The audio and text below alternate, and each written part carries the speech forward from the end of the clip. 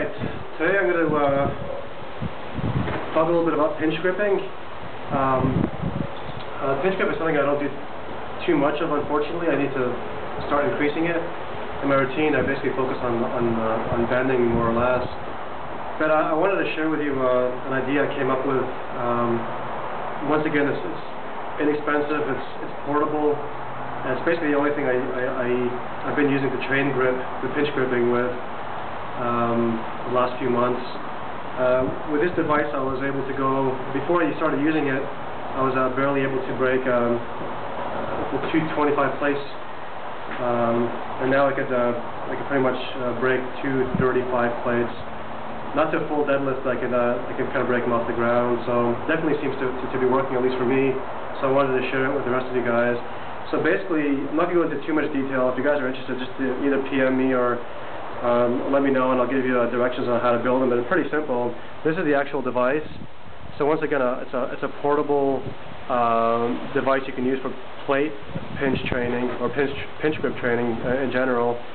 It consists of, as you can see, 2 springs, a U-bolt, and then basically two handles in essence. Now, the thing I like about this is when you hold it, you're kind of holding like so, which kind of mimics the way that you naturally would hold 2 plates if you were to pinch them.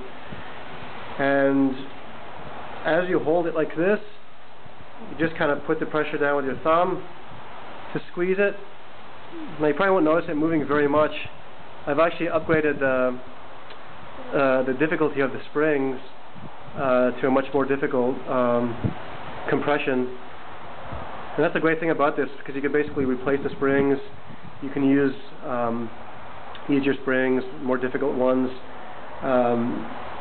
This actually has a lot of different uses for it. It's quite good because you could also train it for like your grip. Now, of course, you'd have to use quite stout springs for that. But I use it instead for just kind of individual fingers.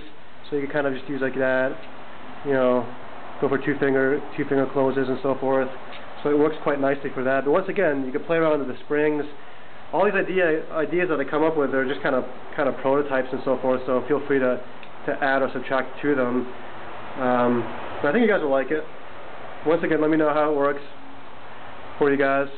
But this is for the pinch grip training.